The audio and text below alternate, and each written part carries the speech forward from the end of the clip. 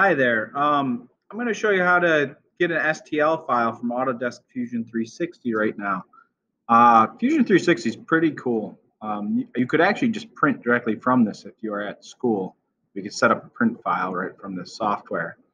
But anyways, let's say you got your part model. I just made a simple 2 by 2 inch cube. All right, so I messed with this a bit, and I learned, unlike Autodesk Inventor Professional, you can't change the units of this in the export options. So it's just another example where Fusion 360 does things well, but Inventor on a PC is just a little more full featured.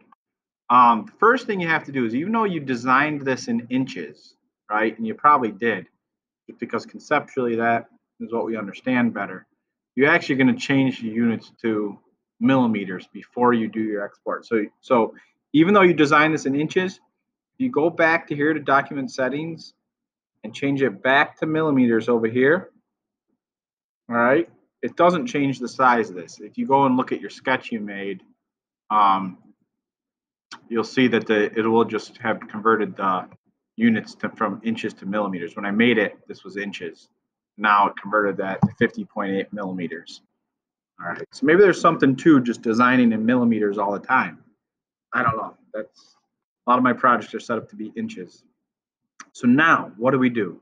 You go to Tools, up here, Tools in the top tab.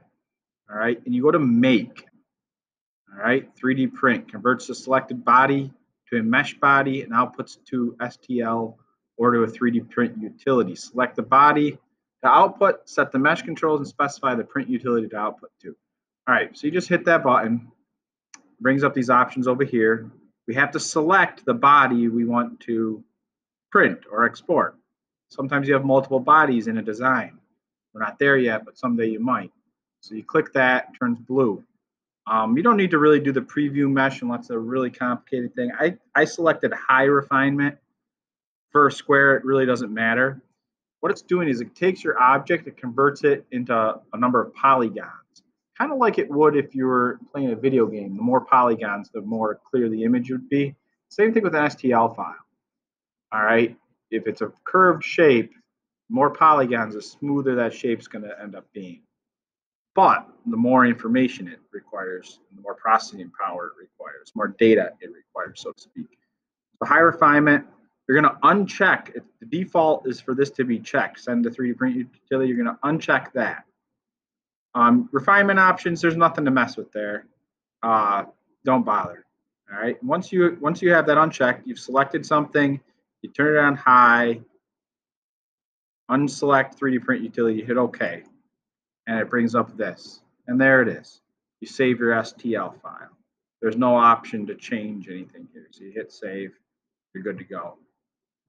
And then once you save it somewhere, then you can take it and put it into, you can put it into the drive folder that I shared with you, and I can print it here at school. And we'll communicate what color you want it in. You could even put the color you want it, or closest color. I don't have every color, but you can take a guess, or we can communicate how to do that through email. All right, so there you go, how to export your STL from Fusion 360. Have a good one.